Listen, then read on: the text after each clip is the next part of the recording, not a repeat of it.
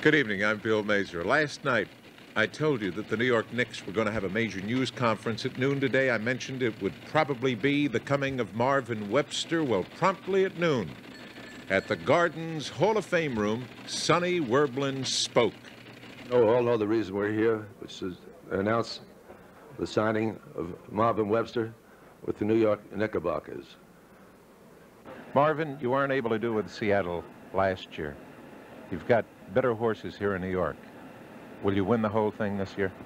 Well, I feel like this, regardless of what team you're on, if you got the guys that are willing to go out there and win a ball game, had the coaches going in the right direction, and you give it 100%, I feel like you got the capabilities to go all the way.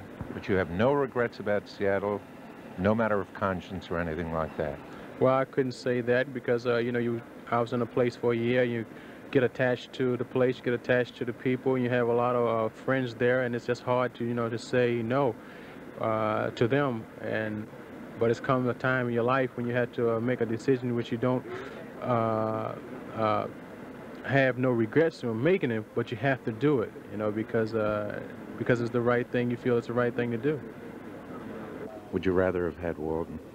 No. Frankly, Webster's been our #1 choice all of the time, perhaps so because of the fact that we knew that he was a free agent and that we could negotiate with him.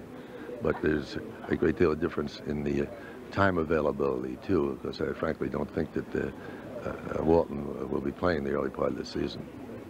And that is the story in this framework of time. Tomorrow or the day after or some day after, we will learn who the Knicks will have to give up for Webster. Now, the conjecture is that it will be Lonnie Shelton. I think Seattle is crazy if they don't try to get Bob McAdoo. Now back to baseball. The Yankees hosted California again tonight.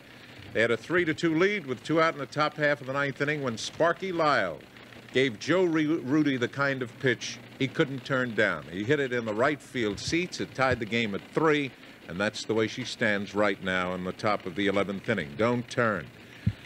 Boston 10, Seattle 5. That's in the 8th inning of play. These are finals now. Baltimore beat Oakland 6-2. Milwaukee beat Cleveland 6-0. Detroit beat Minnesota 4-2.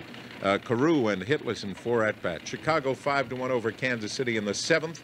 Toronto 3-0 over Texas in the 5th.